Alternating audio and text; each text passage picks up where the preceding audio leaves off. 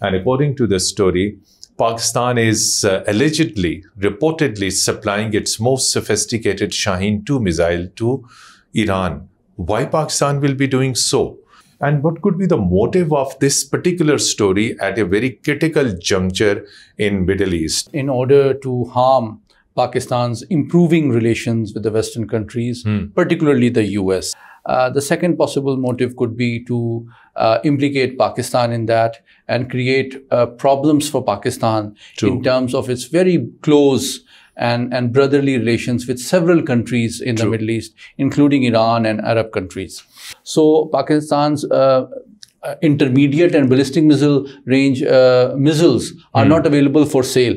And secondly, Iran does not need them. They have very capable long-range missiles against any threat to them, their security. And thirdly, they have not asked for it. They have not asked for it. That is very important to clarify.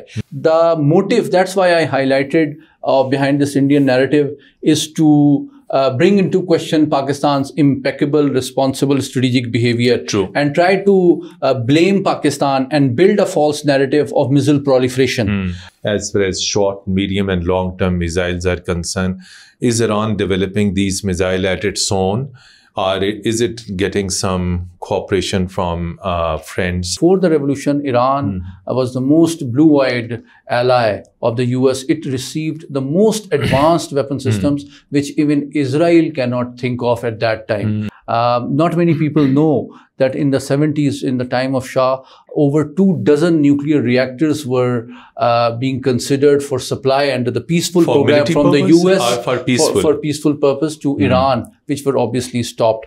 Iran faced a major challenge in terms of, having a different policy and ideology. In terms of the ballistic missile program, such as the Sajal series, Sajal 1 and Sajal 2 are capable of striking any target up to a range of 2,000 kilometers.